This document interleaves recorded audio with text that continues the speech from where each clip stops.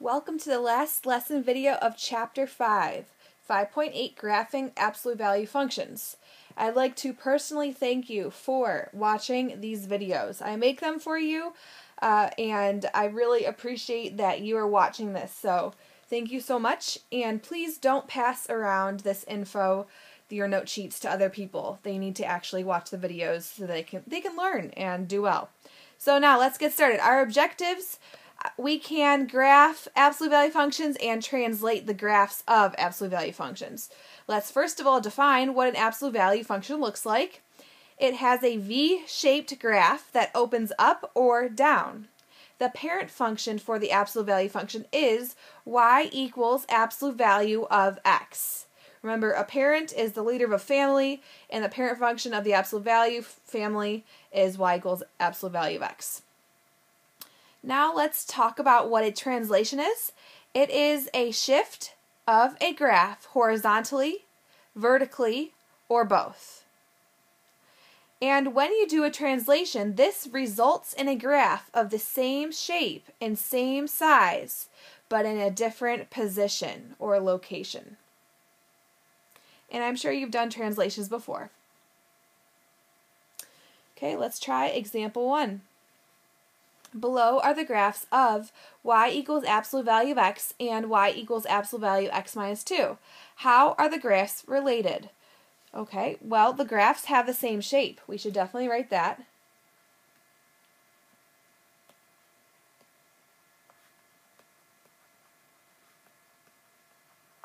So same shape and same size. But the location is different. Take a look at the parent function on the left side. It is having it's kind of like a vertex. It's the minimum point at 0, 0, whereas the right graph has its minimum point at 0, negative 2. So you can notice that each point on the right graph is 2 units lower than the corresponding point on the parent function on the left side. So basically what I'm talking about is that the graph of this function right here is the graph of the parent function translated 2 units down. So now let's write that. Now we're going to discuss what the domain and range is of each function. So remember, domain is the x values. So you're going to look at the horizontal axis. The domain of both graphs is all real numbers. That means that all numbers, no matter what they are x values of the functions. They work when you plug them in. A shorthand way to say all real numbers is to use this symbol right here. It's a fancy R. That means all reals. Now the range is the y values. They do have different ranges because one's shifted up/down 2 units. So the range of the left side, the range is y is greater than or equal to 0, because as you can see on the graph, it starts at 0 and goes up from there on. So y is greater than or equal to 0. The range for the other function is, here's the function, y equals absolute value of x minus 2. The range of that function is y is greater than or equal to negative 2. Because as you can see, the y value starts at negative 2 and then it goes up from there. Okay, now let's specifically talk about vertical and horizontal translations. So here are some examples now, and you definitely want to fill in your chart that I made for you. So now let's graph these. The first one is y equals absolute value of x plus 1. You can see that the number is outside of the symbols. That means we are going up or down. So the number is outside of the absolute value symbols. This is really, really important. Outside means up or down. When you see a positive number, you're going up. So start with the parent graph. It's the red one that is already drawn for you. And the new one is just shifted up 1 unit. And I'm drawing it off a bit. I'm sorry about that. Okay. So that is the function absolute value of x plus 1. Now we're going to graph the next one right below it, absolute value of x minus 2. The number is outside of the symbols once again, so that means we're going down 2 units. So 1, 2, we start there, and then keep counting down 2 from each point on the red graph. So this is the function absolute value of x minus 2.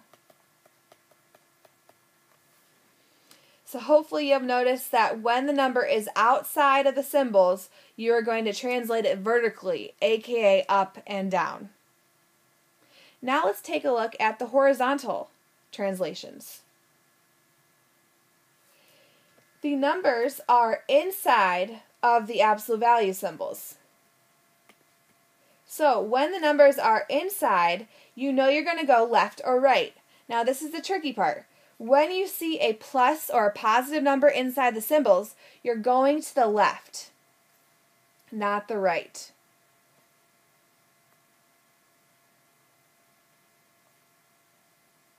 And the reason why we're doing that is because the equation for absolute value has a negative sign automatically inside the symbols. So basically what's happening here is we have this going on. So what's happening, we have that negative 1 right there. That's why we're going to the left one.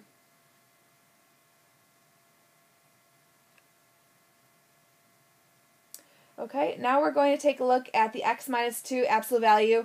We're going to the right because it's a minus.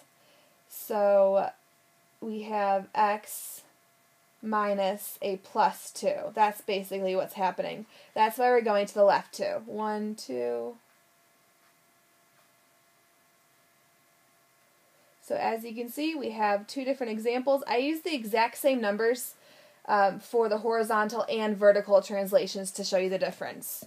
So just a little recap for you before we go on. Vertical translation, the numbers are outside of the symbols. Horizontal translation, the numbers are inside the symbols. And for the horizontal translations, you must think opposite of the typical way we do. If there's a plus sign, you're going to the left, and if there's a minus sign inside, you're going to the right. Now let's put these to practice. Graphing a vertical translation. The first one we have plus 2. So you always just want to plot the parent graph first, and the parent graph always looks the same. So it always starts at 0, 0, and always goes up 1 over 1. So this is the parent function. Y equals absolute value of x. And now we're going to count up to. So 1, 2, the new point's right there. 1, 2, etc.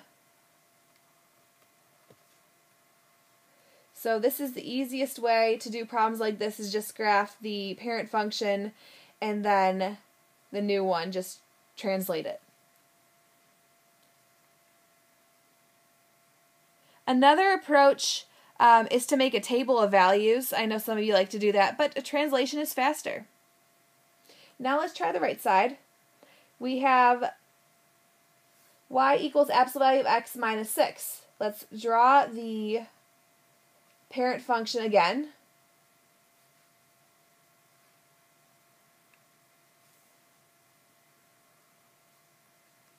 Now we're going down 6. So this was up 2, and this is down 6. 1, 2, 3, 4, 5, 6, starting at the very bottom and going up 1 over 1.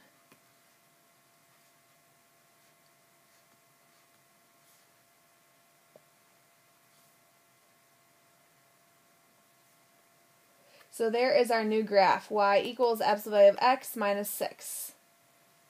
And the new graph for the first one was the top one. Okay, let's take a look at what horizontal translations look like. Now, the numbers are inside of the symbols.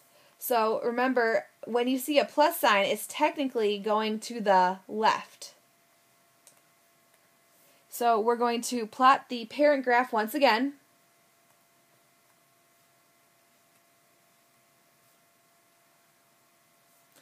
and we are going 5 units to the left. So you count over, start at 0, 0, 1, 2, 3, 4, 5. That's where it starts. And then it just goes up from there.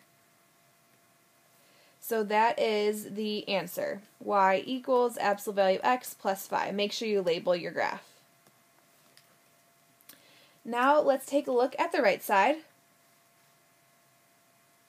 We have absolute value of x minus 4. The number's inside. That means we're going either left or right. It's a minus, so that means we are going to the left. Technically, it looks like this, minus a plus 4. So that's why we're going to the right. So we need to plot our parent graph.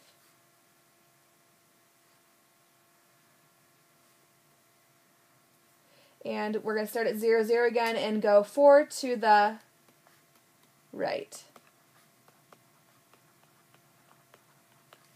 1, 2, 3, 4, put a point there, and then up 1 over 1.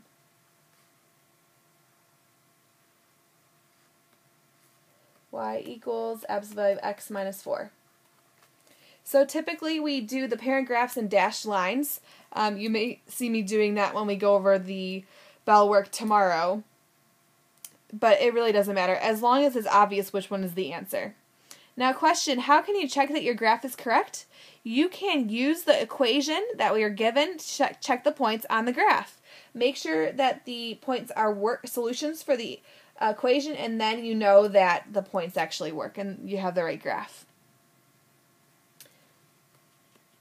Now, here's the lesson check. I just want to tell you something real quick.